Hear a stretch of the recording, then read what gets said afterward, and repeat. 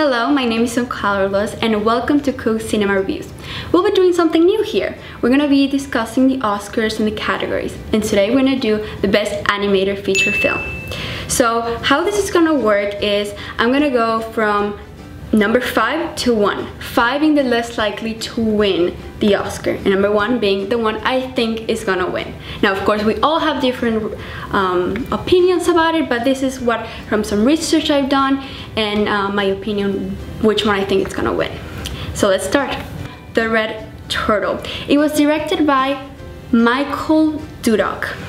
Now, this film is number 5 for 2 reasons. Now, Oscars always have these 2 films who are foreign, they're not known, and I think it's a really nice thing they do because, you know, it's not just about mainstream movies. They get the, you know, you see a new genre and style and it's recognized, and I think that's really nice they did that. And so this movie is about a man who wakes up in an island because of a shipwreck, and he wants to run away from this island, but every time he wants to run away, he is faced with this red turtle, which is this red turtle always kind of stops him from running away. Now, the reason it's so at the bottom, you know, it has great reviews, this movie, but the thing is, while I was watching it, it just was too simple. There's no dialogue in it, which some people might interpret it as really poetic and nice, and I get it. But the thing is, the chances of winning are really low. Number 4, My Life as a Zucchini. Now, this is a Swiss-French film directed by Claude Barres, and it's the story of this orphan kid who is sent to an orphanage, and it's pretty much his life with these kids. You know, they all have a really dark past, and it's just his life. Now, an important thing about this film and why it's number 4, it's because it's a stop motion film. The thing about stop motion film, it's an underrated type of animation. It's amazing, it takes so much work, but the thing is, it has won once, and it was back in 2005 with Wallace and Gromit. That was a long time ago, and with the evolution of CGI now, they're getting less and less popular, even though it takes a lot of time and it's something great. They're just not that popular with people. And something about Oscars is that, unfortunately, it's not all about content, it's also about, you know, popularity. So that's one of the reasons why I think is number 4. Number 3, I think with number 3 and 2, I could literally put them in the same spot. But number 3 is Kubo and the 2 Strings, which was directed by Travis Knight. This is also a stop motion film, and it's about this kid named Kubo, and his village goes through this horrible attack, and he has to go through a journey with a monkey and a beetle. Now, the reason here is also because it's a stop motion film, like the Zucchini movie. Laika, the studio who made this movie, is really big. You know, they did Coraline and Frankenweenie and other movies that are really famous. But the thing is, like I said, it's just not a style that is popular nowadays. Number 2, Moana. This was a film directed by Ron Clement. It is from Disney Studios, really big studios, you know. And this movie is about this Polynesian girl, and the water, pretty much, the ocean, chooses her to go through this journey to find this demigod named Maui and save her village. Now, many are surprised that this is in my number 2 and not number 1. It has great music, great score by Lin-Manuel Miranda, who won 2 Tonys, you know, for Best Place with Hamilton and In the Heights, and he's just so famous at the moment. Even though it has such great, you know, the animation is simply beautiful in the water.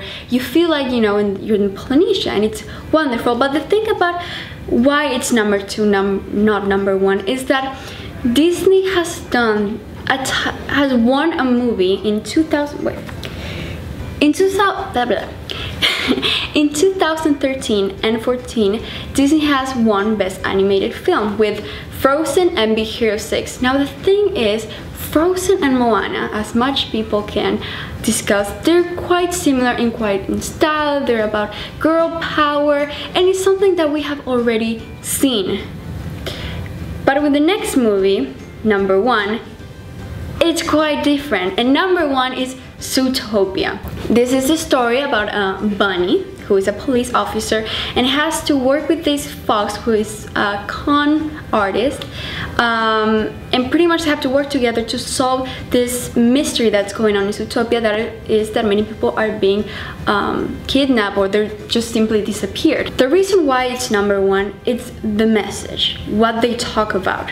I've never seen a movie, a kids film, talk about such a serious topic and making it so obvious. It's like right there in your face. You can see it. Sometimes Disney has done, you know, some things, but we're not that direct. But this talks about racism and discrimination in such a powerful way. There's scenes that there's no dialogue, but you see it and you can feel it, and it's just, I think it's such an important thing, especially nowadays with the nation that is kind of divided, just to know, you know, the message of the movie, to say that we should just respect each other, not only respect each other, but care for each other.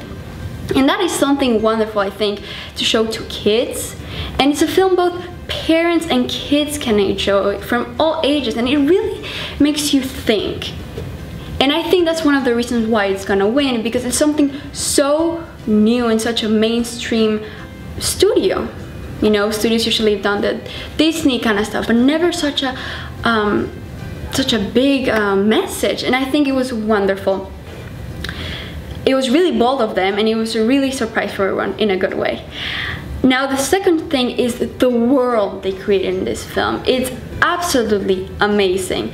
It's an anthropomorphic world, which means that animals act like humans, and the world, it makes sense. You know, you have your tundra area, you have the rainforest, desert, and then you have also Zootopia.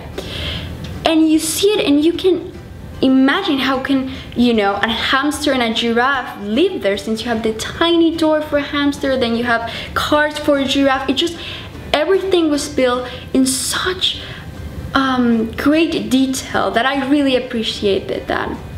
I was looking at it, and when I arrived into this world, it was just, I couldn't stop looking at everything it had to offer. And I think that's fantastic, the amount of detail in the fur, each animal, you know, you could see the bunny and just like, you know, you want to like touch it. It was so cute.